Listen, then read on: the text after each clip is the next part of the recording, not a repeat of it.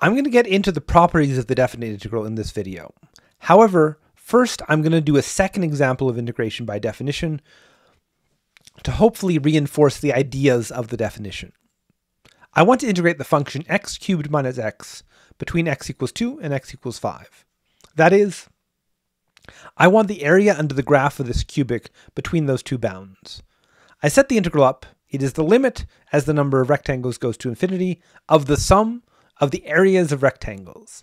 The area of each rectangle is the function applied to some point xk star inside the rectangle, which is the height, times the width of the rectangle. The width is the total interval, b minus a, divided into n pieces, so b minus a over n. In this case, b minus a is 5 minus 2, so 3, so b minus a over n is 3 over n. A is 2, so xk star, using the formula that I relied on in the last video, is 2 plus 3k over n. I put that in for both xk star places in the function. The 3 over n can come out of the sum because n is a constant as far as the sum is concerned. Then I need to do some algebra. I have a binomial to cube. To expand this, I would need to write it out 3 times and distribute, FOIL out if you wish, all the multiplications. I haven't shown this algebra, but the result is 8 plus 36k over n plus 52k squared over n squared plus 27k cubed over n cubed. Then I subtract the 2 and the 3k over n to get this expression. Then I split the sum up into 4 pieces by linearity, pulling out the constants as I go. The result is 4 sums of 1, k, k squared, and k cubed. These were precisely the 4 special sums that I wrote down in the first video.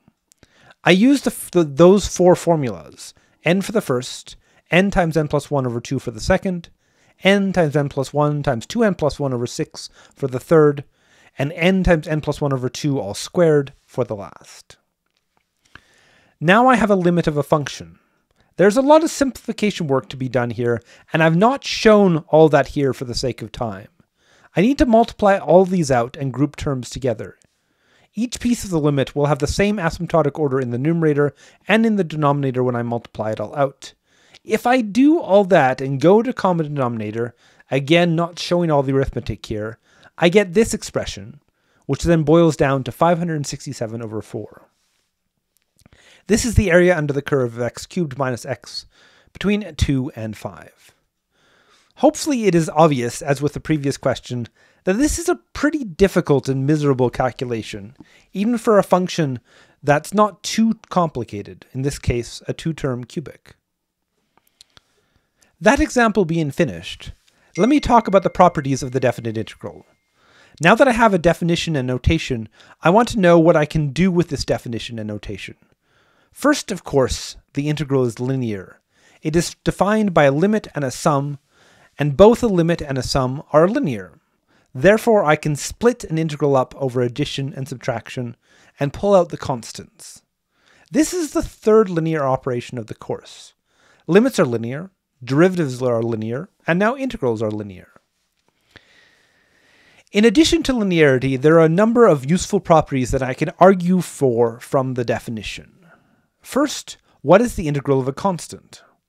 Well, the area under a constant is the height of the function c times the width of the interval b minus a. This is the rectangle, the constant velocity situation that inspired the definition in the first place. What happens to an integral if I reverse the bounds? This is a strange question. Shouldn't the bounds always be lower to higher? Well, in a perfect world they should be, but sometimes I work with bounds that are unknowns, and I might not know which of h or b is larger. If I end up in a situation where the bounds are in the wrong order, I need to switch them. I do this by multiplying by -1. This is a convention as much as anything. The area measured in the wrong order or the wrong direction is negative. This convention does work, and turns out to be a pretty useful little operation. Finally, if I integrate from a to b, and then from b to c, I am calculating the area under the graph from a to b, and then from b to c. Those two areas can be put together into one, going all the way from a to c. This equation says that those two are the same, and this makes sense. Whether I measure the area in one piece or in 2 pieces, it should still be the same area.